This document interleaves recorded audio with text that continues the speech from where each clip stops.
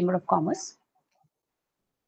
I would like to welcome our honorable speakers, Dr. Ilan Govan, Dr. Yoshi Kawakami, and our chairman, Dr. Krishna Nirmala Sen, Director General of ICC, Dr. Rajiv Singh, for the inaugural session.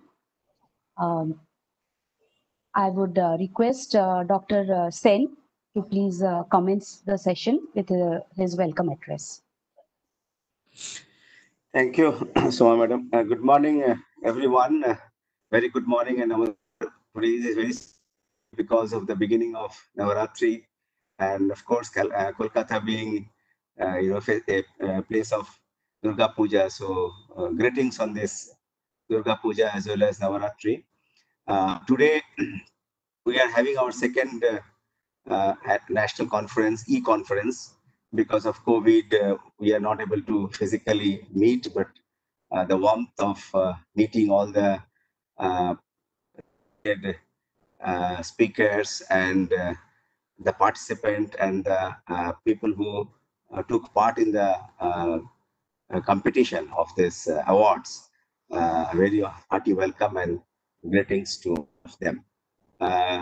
Actually, in a little bit of Indian Chamber of Commerce, which is about to complete his 100 years in the next 5 years' time.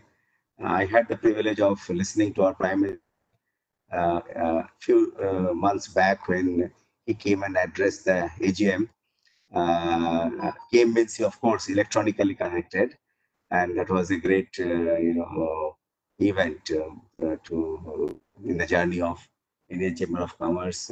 Maybe Dr. Singh may mention a few more things about the chamber. Coming to our occupational health and safety expert panel, I think we are about to be 2 years in few days time. In 2018, it was established, and then we had last year our first event, and then we are trying to more and more industry, institution, and government collaborations. So some of our respected members are from universities and of course industries. So the learning, research, and transfer of the knowledge to the industry and vice versa is very, very important to take our country forward. I'm very glad also to introduce Dr. R.K. Langhavan, who has been a mentor and sort of guide to us, who has kindly accepted our invitation to be present in this meeting and speak.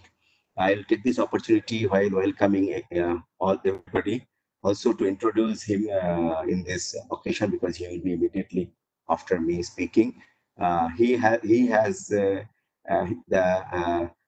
unique mix of industry, government in implementation as well as advisory position after his graduation from a very premier engineering college in Tamil Nadu.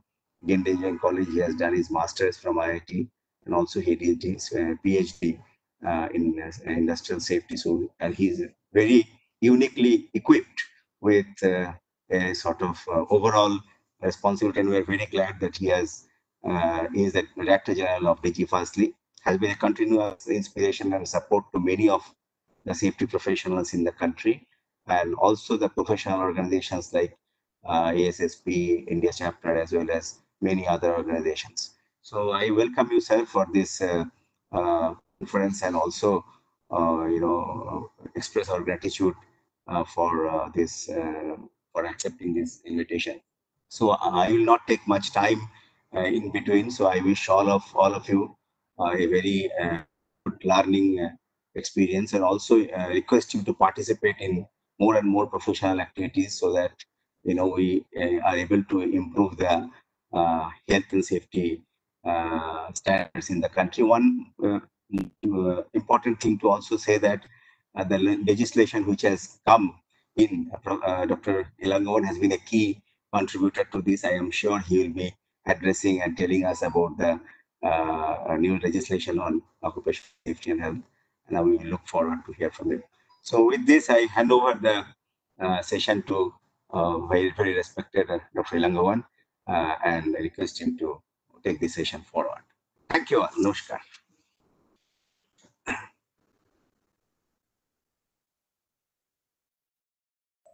Yeah, thank you, Dr. K.N. Sen, Dr. Yoshi Kawakami, Senior Specialist, Occupational Safety and Health, ILO, and Director General ICC, Dr. Rajiv Singh, and delegates of this National League Conference on Occupational Health and Safety, organized by Indian Chamber of Commerce. First of all, I wish you all a very good morning and very happy Navratri celebrations. And it's really a good coincidence that we are holding this conference on the starting of this Navratri celebration. And it's to remind that, safety remains our day-to-day business, and it is part of our life and part of our existence. That's the importance each one of us are imparting or giving to occupation safety and health. First of all, working with Mr. Sen, it's a long experience. We work together on various occasions. And I'm glad that, in fact, I've been part of, as he has rightly introduced, a lot of other activities which involve Dr. K. Sen, purely a professional in its core. Coming to the, conference, it's basically, I will start with the point which Dr. K. Sen has said. We are the occupational safety and health in the country is in the transformation stage. We all know that the government of India, the respected honorable parliament has passed the Occupational Safety and Health Working Conditions Code 2020, and which has been also published in the Gazette. And now this is going to be the law of the country after all the procedures are adopted. This particular code, if you look, it's almost subsumes 13 legislation, primarily 5 legislation. That's very important, particularly the Factories Act, the Mines Act 1952, the Building and Other Construction Workers Act 1996, Dock Workers Act 1986, as well as Plantation Labor Act. Of course, these are the 5 legislations which have original jurisdiction on occupation safety and health. That means the premises is from a fixed wherein the law is made applicable. Of course, the code talks about other requirements like motor transport workers, contract labor, interstate migrant worker, and shiny workers, journalists, working journalists, and so on. Look at the occupational safety and health in our country. Go by the constitutional principles. We know that is the guiding principle of our system. The principle basis the directive principles of the Constitution is that safety and health should be secured for each and every citizen, both men and women. And we should not abuse children of their tender age. No one should be forced by the economic necessity to work in any avocation unsuited to his age or strength. We need to keep just and humane conditions at workplaces and ensuring employee participation so that safety participation, your safety committee, we need to have the employee participation in safety management. So this is the constitutional provision based on which the whole country moves on as far as the occupational safety and health is concerned. And when it comes to constitutional directive principles, it doesn't differentiate between an organized or unorganized place. It talks about all economic activities, unorganized, organized, formal, informal, everywhere. And based on this policy, in the year 2009, Government of India declared this based on the constitutional principle, National Policy on Safety, Health and Environment at Workplace. This policy gives the broader framework, keeping the preamble as the directive principles of our constitution and sets the stage for occupational safety and health movement in the country. Again, this policy is something where we talked about totally all economic activities, both organized and unorganized sectors. And policy, one of the important things which I would like to highlight, it will be very ideal to speak in this inaugural function. The ensuring occupational safety and health is a fundamental human right of human beings. This one point all of us should keep in mind. It is not only a legal obligation, this is not only a statutory compliance, it is also a human right compliance when it comes to the employer. Otherwise, every employee in a workplace has a right to claim safety and health as a human right. And again, to look other concept, I'll highlight one or two probably that will be more ideal for you to start the conference. We need to look the safety and health as an integral component of all our workplaces. That's the basic strategy. So we need to devise systems, programs, procedures, and protocols such that safety and health is the integral component of the operation, maintenance, and other activities in your workplace. That can never be diluted nor be kept away. It is part and parcel of our existence in our workplaces as well as in our common life. So, taking this into consideration, we need to look in terms of proactive. We call it as preventative safety culture. This is what the policy talks about. We need to develop preventative safety culture in our workplaces, and there should be continual improvement. Like we talk in standards, the improvement should be continual and there should not be any dilution. The responsibility should be shared by everybody.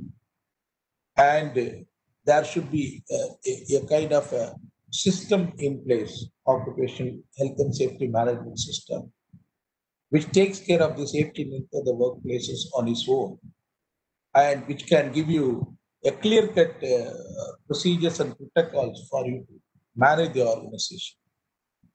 The fundamental principle in any organization is involving each and every person in the organization. Down the line, entire cross section of the industry, we have to consider each and every one, and we have to have inclusive occupational safety and management system, a comprehensive, total, inclusive safety and health management system. That's the dream of probably every organization is moving for.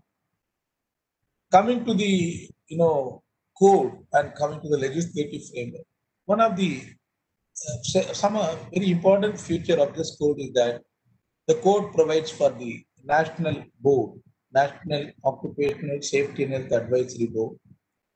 It's available in public domain. I request you all of you to go through it and understand the ideology or the concept behind the complete framework. He talks about the National Occupational Safety and Health Advisory Board. The board will be functioning to set standards, set rules and regulations, put guidelines, everything as per the instructions of the government. So it is a technical body, it is a tripartite body, as what we do in all labor law related issues. It's a tripartite body having government, employer, employee, and state government representatives and technical experts. And this board will be setting the standards on occupation safety.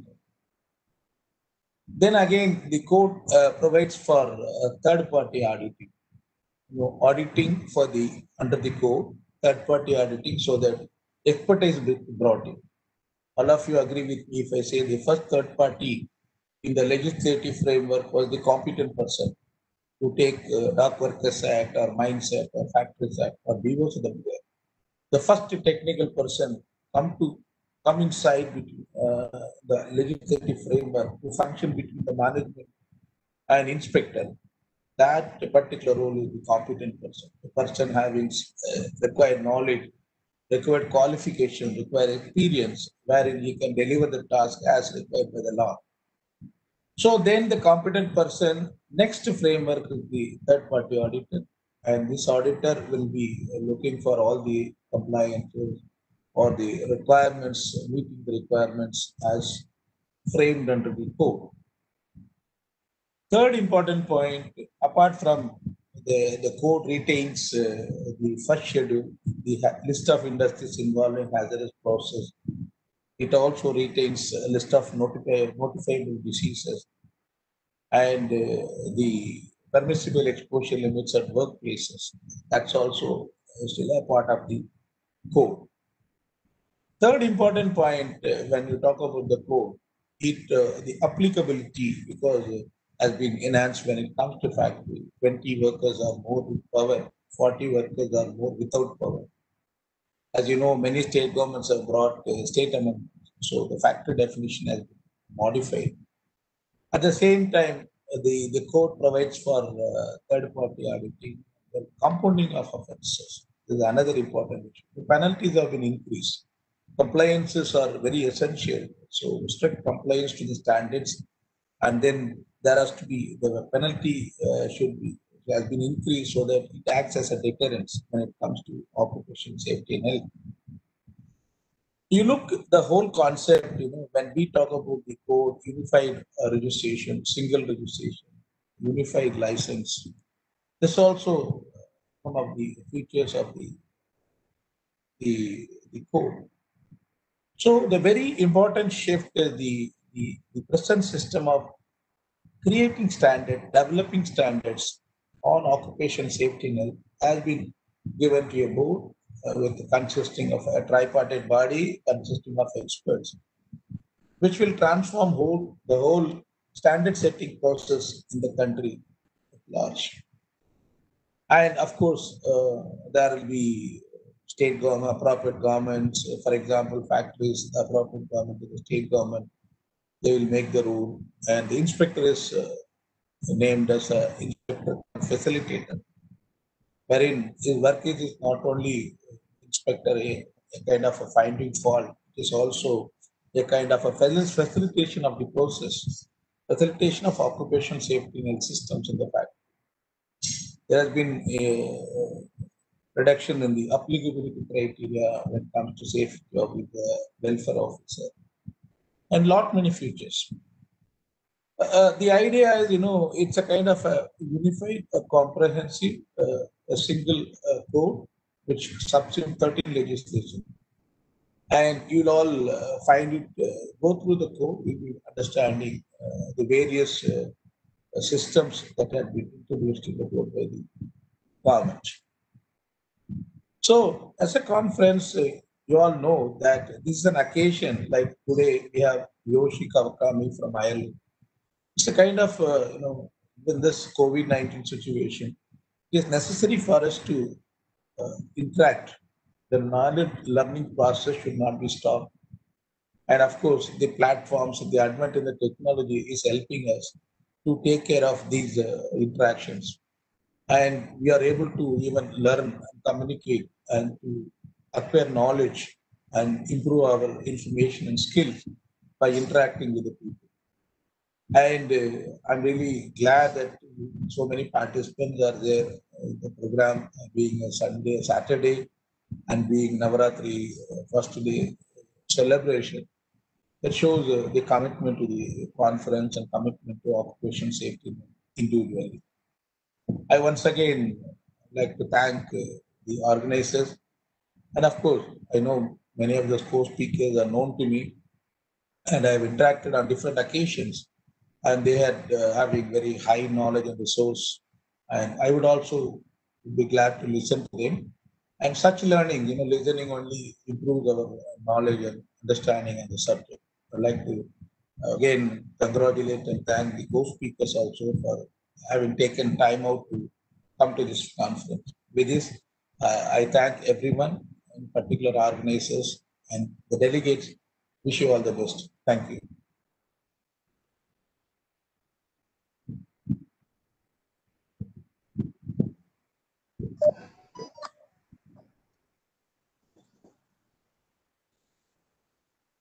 Thank you, sir, very much for giving us a very long wide perspective about the current situation and the development, and also the new legislation which has been taken over and has been introduced, and also how we should proceed towards the future.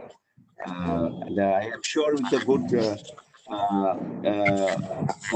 provisions have been taken, and the consolidation of the legislation, and also intent of the government, I think the environment will improve in the occupational health and safety. And with your leadership now, I think industry will be getting a lot of support and direction to make their operations more and more healthier and safe. So thank you so very much for your wonderful keynote address and setting the tone for this conference.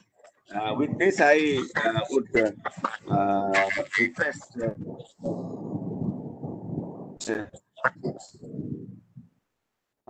Kami. I see that he has to say in the beginning that he has been with the Institute of Science of Labor. We know because Dr. Kogi is so respected globally. So I am very delighted to see the reference. So good morning, and once again welcome, sir. A little bit introduction about him. He's a medical doctor and of course PhD in public health from Tokyo Medical and Dental University of Japan. He has very wide experience in a very wide sector. I will just highlight some of those. Though he is now currently a senior specialist on occupational safety and health and labor institutions in the ILO Mission Work Technical Support Team in the New Delhi. He also provides technical advisory services to strengthen national OSH policies and programs and promote participatory action-oriented training for improving OSH in very important, as well as informal economy. Works in 7 countries controlled by the Delhi office of ILO, including Afghanistan, Bangladesh, India, Maldives, Nepal, Pakistan, and Sri Lanka. So before joining, he worked in ILO headquarters in Geneva as senior specialist in occupational safety and health from 2011 to 2017, promoted ILO OSH standards and assisted member states in developing and implementing strategic national OSH programs. Prior to working in Geneva, Dr. Kawakami worked in ILO DWT Bangkok from 2000 to 2011, working on the strengthening of national OSH systems in East and Southeast Asian and Pacific countries. In particular, he was engaged in promoting occupational safety and health of small enterprises and informal economy operations. Developed easy-to-use OSH training modules for workers and employers, and trained many local OSH trainers in various workplaces. So he's going to speak to us. Good morning, and once again welcome to you, sir. It was great to meet you earlier in this city, and I hope once the COVID problem goes off, we will have another opportunity, maybe several opportunities to be with you and welcome you and have your very learned experience and sharing of thoughts. So with this, I hand over the floor to you, sir. Please forward. Thank you. Okay, good morning, namaskar. Thank you very much, Dr. Krishna Sen, Dr. Ilangoban, all ICC friends and the colleagues. So thank you very much for inviting Jairo to this very important event on occupational safety and health, in particular for, I think, COVID-19 prevention. So today I'd like to emphasize the focus on ILO experiences, how we have worked together with many employers and workers and the government, institutions for practically promoting the preventive measures for COVID-19 at the workplace level. Okay, so may I share the screen, share my PowerPoint, the presentation. I think, which one? Maybe this one, it works.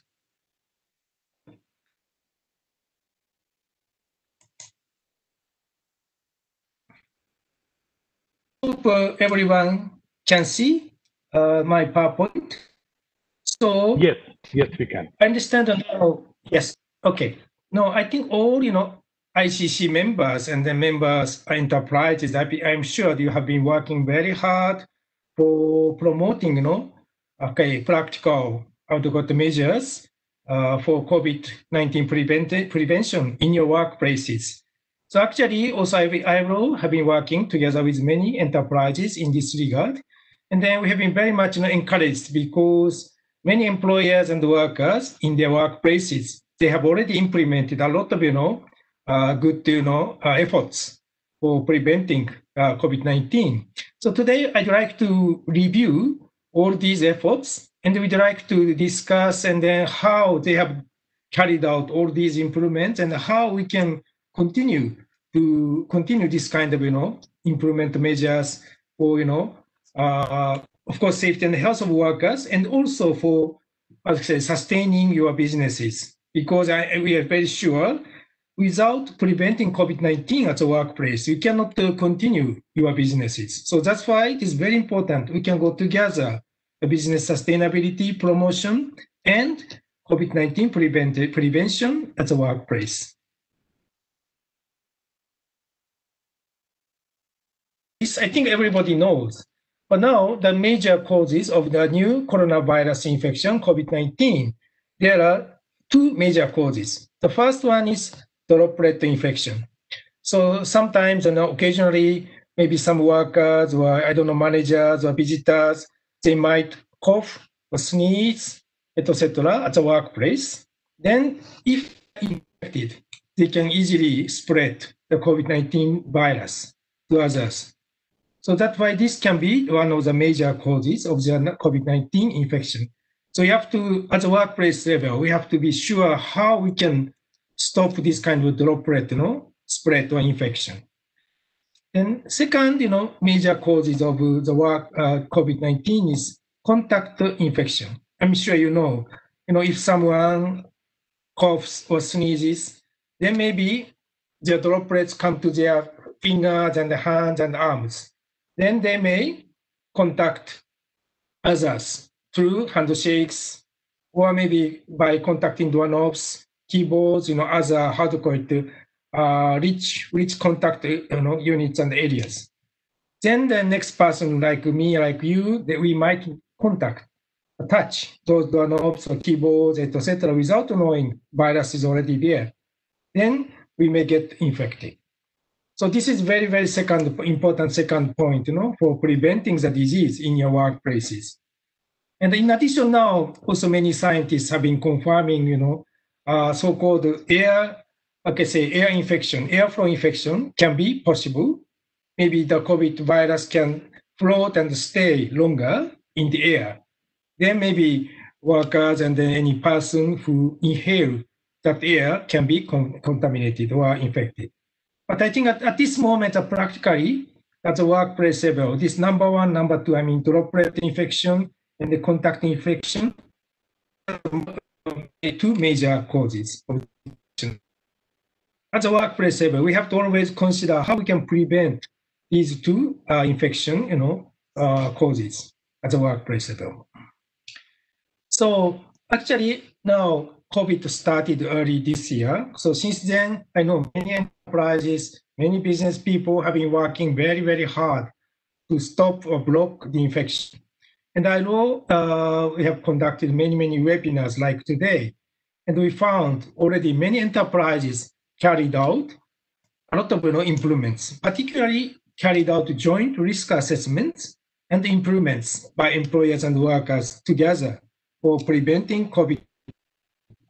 So you can look at the pictures in this slide, Actually, maybe in your workplace, there are a lot of, potentially, how to call it, crowded workplaces or crowded work units or kind of crowded time of work. So these are the most, risky point or risky time or risky area. So it is very important to workers, employers, you can discuss together, but not face-to-face discussion, maybe through internet or through with physical distancing. But they can identify what part of your work or your businesses can have, kind of very crowded work areas, work time, then how they can, workers, employers can reduce or mitigate that crowdedness. This is a very, very essential point. Actually, many successful enterprises, they have carried out this type of very practical risk assessment by workers, employers, and they have implemented a lot of prevention measures. So now I'd like to show you the 4 tips, actually referring to ILO guidelines, WHO guidelines, and I think India also, ESIC, I think they have developed a lot of guidelines or reference materials. So I just picked up some very, very common sense areas. So tip 1, of course, we should be very careful for practical physical distancing.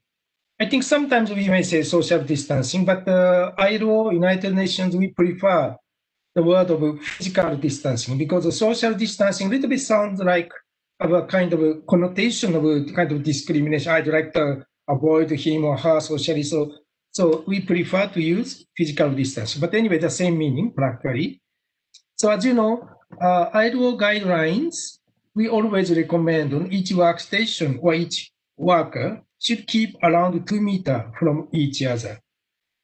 So, but anyway, this is not a law or regulation. This is a kind of a technical guideline. So in the workplace level, you can try your best, to keep 2 meters away from each other.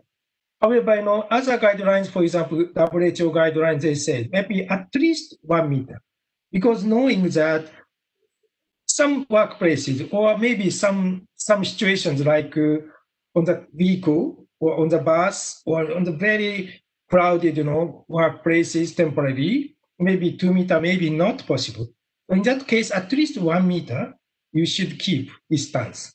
So anyway, ideally or technically, we should consider always 2 meters away. But if not possible, absolutely, at least 1 meter distance. This should be taken always. Perhaps the reason why 2 meters. I think there are several medical experiments. If you cough or if you sneeze, usually droplets spread almost around 2 meters. So if you are away further than 2 meters, maybe you can be safer. I cannot say not 100% safe, but much, much safer. But within 2 meters, you may be exposed to those droplets easily. So that's why you have to always keep distancing, at least 2 meters. Principle, actually, maybe your workplace have done also, but many workplaces have carried out a lot of workplace improvements. So look at these 2 pictures. First, on the left-hand side, this is a kind of textile factory. So they have, carried out the risk assessment and discussed with workers and employers together. So they decided this. They decided to use only workstation every 2 workstations, meaning after this workstation working, a gentleman is working, the next one is empty now. The next one, gentleman is working, the next is also empty. So like this. By this way, they can keep 2 meters distance. Then right-hand side, this is an office workplace in India. So the same every 2 workstations are used now. Now, 1 workstation now absent, empty. The next one, this lady is working, but after her, nobody allowed to use. And after that, 1 gentleman is working. I think now many workplaces, they are applying this kind of physical distancing method. And of course, with this, many workplaces now applying the kind of flexible working time. So maybe in particular, they can divide workers into 2 groups. Then 1 worker comes a bit early in the morning until work and early. Then they go home. The next worker group can afternoon, they work until a little bit late evening. Then they can share the office without being crowded. I think that we can consider the flexible working time and the flexible way of using office spaces, workplaces, keeping physical distancing. And my president and many workplaces said, successful manager said, by using this workers can work, pleasantly without fear. So they can work productively, continuously. And, they can keep productivity well by doing this kind of extra effort, move ahead. So now many workplaces, the production workplace, they can, how can I say, the specify workers' positions. So each worker has his own, her own basic position. And they should not go out. When, only when they are really needed, they can, of course, go out for toilet or for the necessity of work, of course. But otherwise, basically, they should stay in their own, working point. So that with distance in 2 meters. Because before, maybe people tend to work more flexibly, and then people tend to gather together, work together. But now I think workers, managers need to protect themselves, then they can stay away together, stay away from each other. So we can apply the same idea like this, also as machine workers, they have their own basic, work position like this. So of course we can apply the same, to the meeting time, I think only one worker is allowed to take one long table. By this way, they can keep distance. So I'm sure you are applying, but we can also apply the same ideas during for the lift and the elevator. So in this company, only 4 workers allowed to one lift maximum. And also they should not, to speak face to face. I think now many factories are applying this method, kind of physical. So I think they can clearly show the standing point of each worker waiting point, keeping at least, as I said, 1 meter distance from each other. I don't know, some of you are working in construction businesses, or even you are working in the manufacturing or commerce, etc. Often you have to do kind of construction, work ongoing within your premises because of renovation, innovation, something like that. So in physical distancing practice principle in construction sites. So all workers, perhaps in the morning, before starting working, they can keep 2 meters away. Then at the same point, we can make quite clearly, indicate each worker, he should be here or she should be there so that they can keep distance. So we can apply the same, a principle. It's an elevator lift in a construction site. As you see, so the same things, only 4 workers allowed in one lift in a construction site. Also important, only 2 workers are allowed for interior work in a construction site. So very often, for interior work, like, putting colors and painting, etc., that one, maybe ventilation is not very good. So kind of a risky place, can be very much crowded easily. So that's why I think many businesses, construction businesses, limit the number of workers to be allowed for staying during that interior work. And I'm sure many companies have been applying, also I learned, some of our previous training participants, they sent us these kind of pictures, this one, as you see, of course, within the company vehicle for commutation, bringing workers to the factory or bringing back them home in the evening. So this kind of company vehicles can be very much crowded. But now, I think only 1 worker is allowed to use. The 1 worker can occupy 2 seats, so that they can keep at least 1 meter distance. So I think that the right bottom picture, this illustration also, you can see the same. So of course, I know some workers or some managers, they might use taxis or private cars. And I think you know better, but only 1 or 2 workers are allowed on 1 car, on 1 taxi. And then not be crowded. So we can apply as much as possible this principle when you use public, the Uber services or Ola or even auto rickshaw and rickshaw. You can reduce number as much as possible. So certainly many companies have been applying the same principles in canteens. So I think the very clever way, many companies, they use the, canteen tables, allowing only one worker, and then there should be no worker in front of the person eating. So the second worker, it's okay, but nobody in front of him. As I said, droplet infection is one of the major causes. If you eat and if you chat, speak, maybe they have higher risks of getting infection. So that's why if nobody in front of him or her, you can mitigate the risks. So I think after attending our webinar, this Indian company sent us this picture. I'm very pleased. You see, this is very clever. They have used a carton box. It's a maybe it's not a kind of waste, no need to stay. So they have used this as a kind of barrier to prevent the infection. So you see now all workers can eat comfortably because they are all isolated from each other.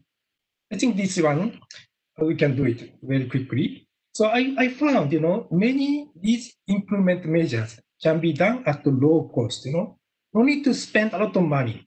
And we can fight against the COVID-19 infection at the source, at the source meaning how we can block the droplet infection, how we can block the contact infection.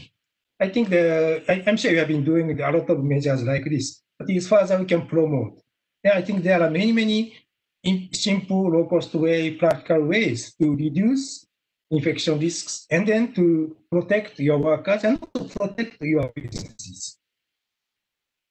Actually, we can apply the same in the canteen. Also, of course, workers have to wait in the queue and then at least keep 1 meter away. We can apply the same principle inside the canteen. So all cooks and the chefs, they can also keep distance. So of course, we can apply the same in the resting corner. So you can keep all the benches and the chairs, 1 or 2 meters away from each other. So we can apply the same in construction site. The workers in the construction site, they are taking rest, but also they can apply the same. They try to keep at least 2 meters away from each other. And also another interesting idea, also we should avoid, passing by on the, transport ways in the factory. So we can apply the one-way, use of staircases or one-way use of paths to reduce direct human contact. Actually, I've shown a picture in my webinar.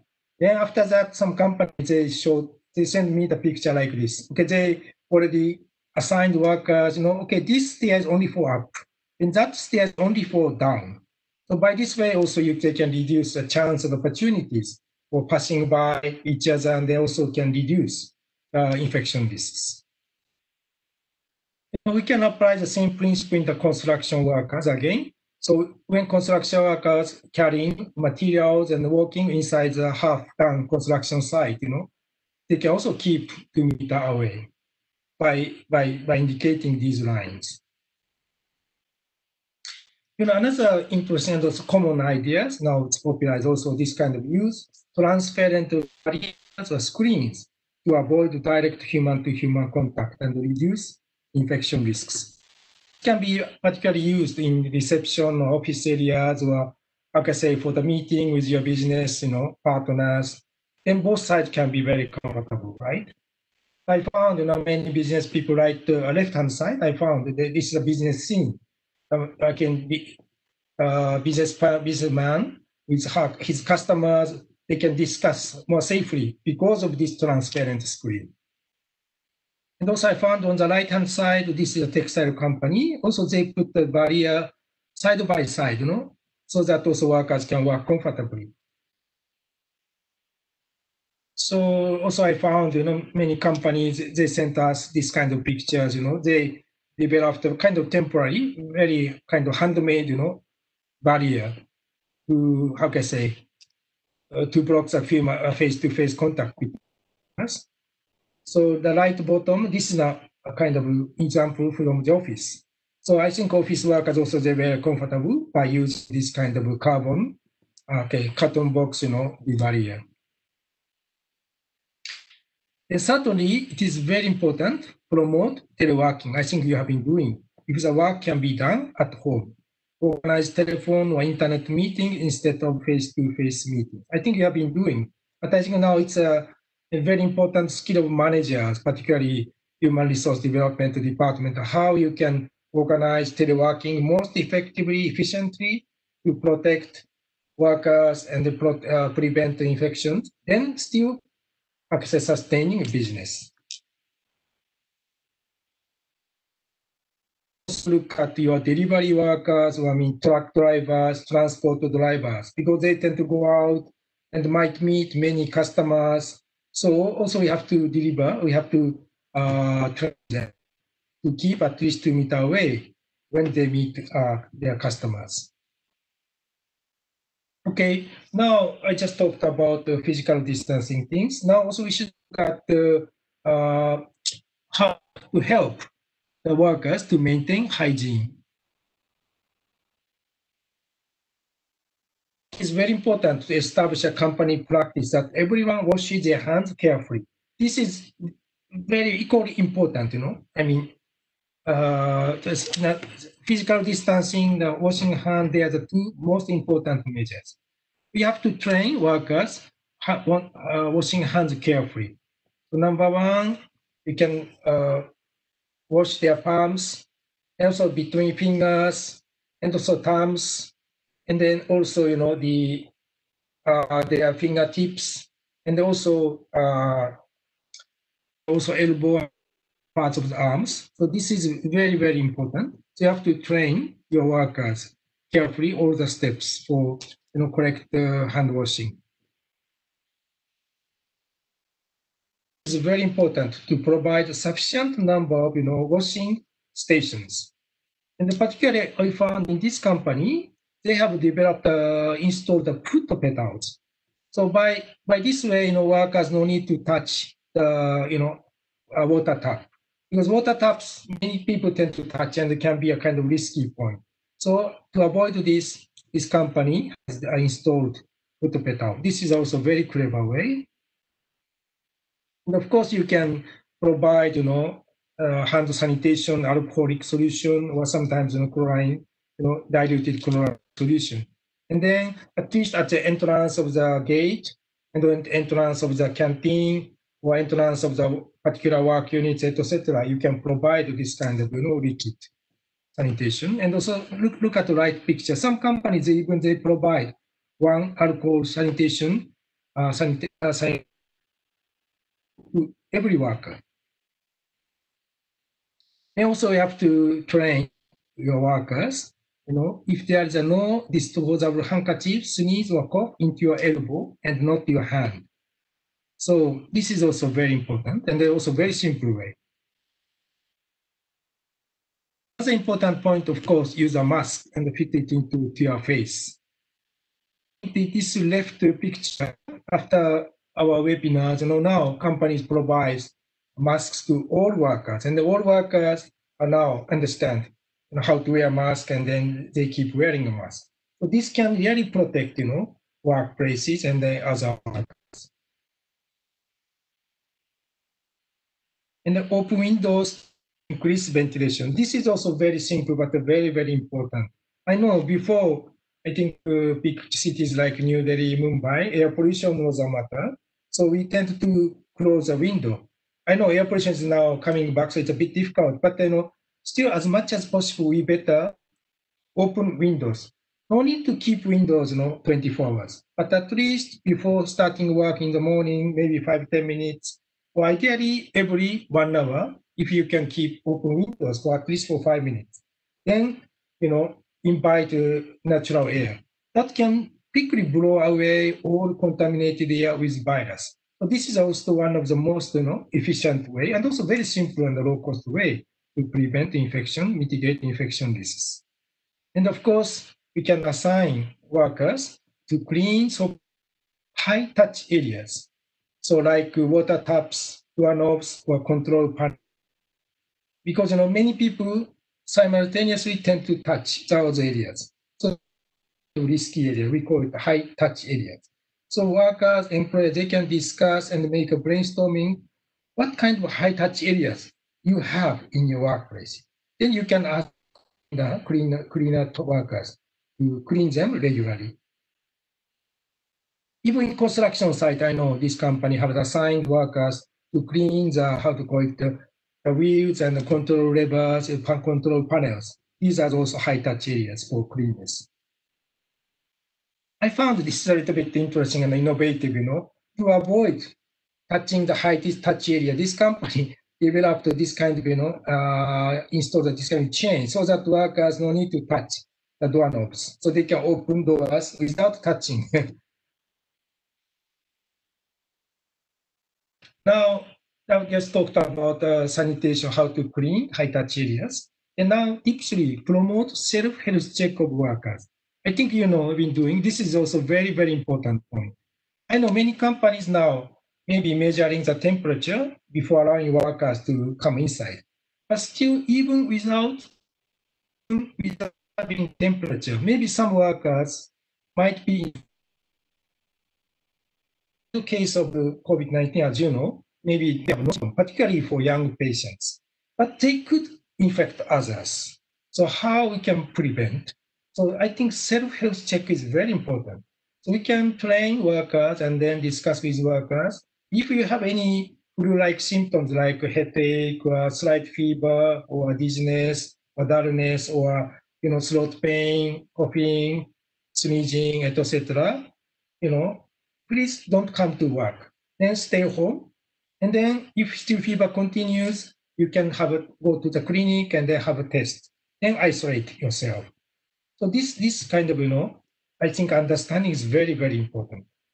And for relating to this very important point, we have to be very sure the workers, don't worry, you will not lose your jobs if you don't come to your companies.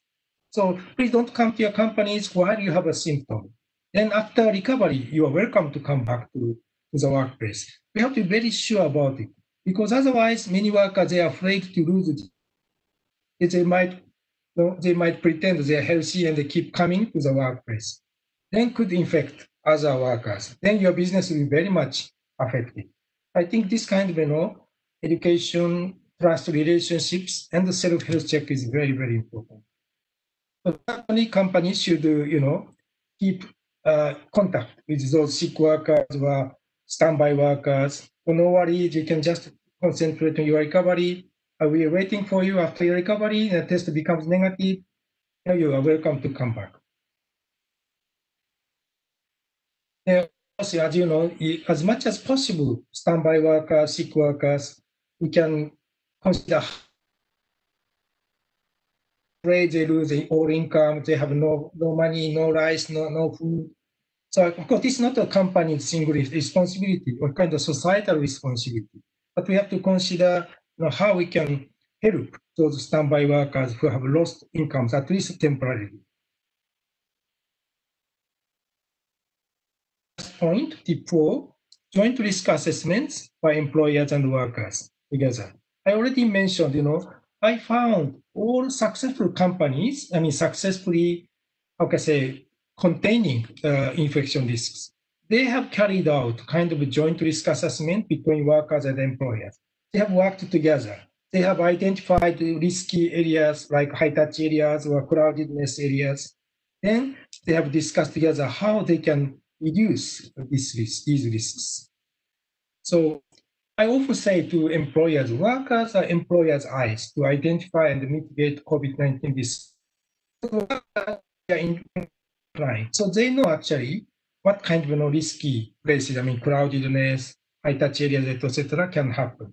So workers are often the first person who notice COVID-19 risks at the workplace. So I know many successful managers, they always encourage workers to speak their ideas. Then managers can, discuss and to decide how to take some measures for prevention. Okay, this is my last slide. So I often say OSHU risk is business risk, or COVID-19 risk is also business risk. And the workers are employers, as I said. So important is number one, combat COVID-19 risk at the source, meaning we can identify the risk at the source, meaning crowdedness, high-touch areas, or risky behaviors. Then we can improve, take measures at the workplace level. Number two, train and educate workers, including contractors and visitors. We cannot isolate the contractor, you are contractors, so we cannot say like this. We have to include them to protect our businesses and also our workers. Number three, use participatory approaches and encourage workers speak out there. I think I have mentioned already. Number four, organize functioning safety and committee activities in your company. I think many of your companies have safety committee activities. So you can use that safety committee activities as a vehicle, as the place to identify risks of COVID-19 infection, and then invite workers and employers, views, and gather them together, then identify risk, and then take the practical measures for mitigating the risk. Okay, this is my last slide. So I have already quickly mentioned how to protect your workers and businesses from COVID-19. Actually, nowadays, many Indian companies have been successfully carrying out a lot of workplace measures. So very important point, number one, practical physical distancing. Number two, equip workers to maintain hygiene. Number three, promote self-health check of workers and provide necessary support to sick workers. Number four, employers, workers should jointly evaluate the risk of COVID-19 infection in their workplaces. Okay, this is the end of my presentation. So thank you very much for your attention. Thank you very much. Over to you.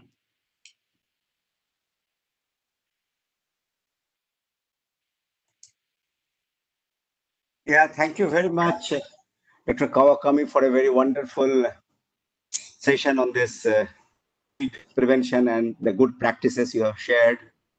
Thank you so much for highlighting the very important, easy to use and business friendly solutions.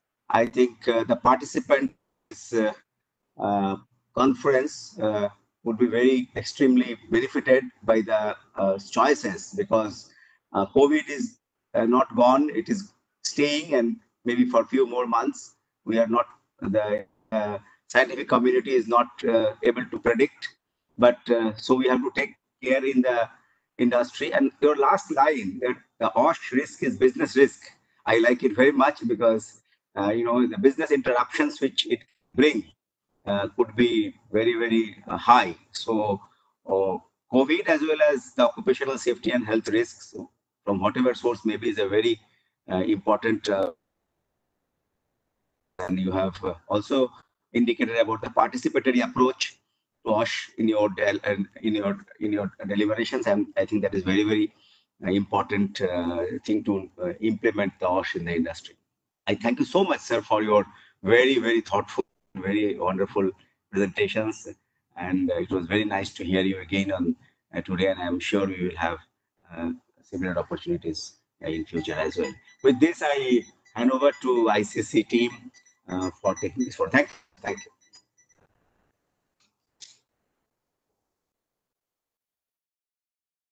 Thank you, Dr. Sen.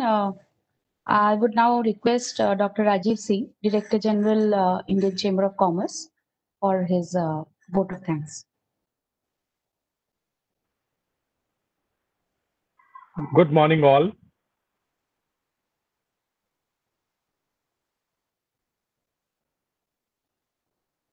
Some eminent experts sharing their expertise and knowledge with us.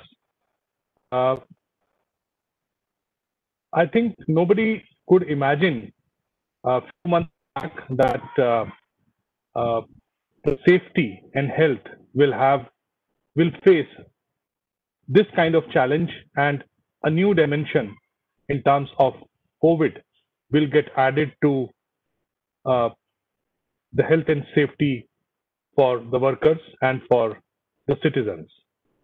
But I must say India has responded to it very well. I think today, after so many weeks, is probably the first time that the active number of cases in India have dropped below 800,000, which is a very good sign. And I think it's now almost 20 days, more than 20 days that the cases, active cases have been dropping. So India is coping up, and but initiatives like this definitely highlight the best practices. And we are thankful to our eminent experts, starting with uh, the panel chairman, Dr. Kane Sen. I think he himself has been a champion for safety and health, and he has done tremendous work. We are extremely thankful to Dr.